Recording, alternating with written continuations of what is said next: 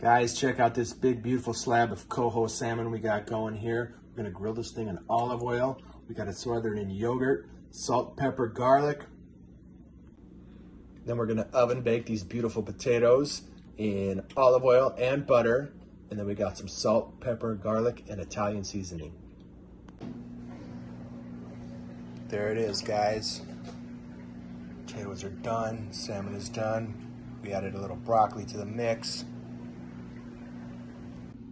Okay, let's try it real quick.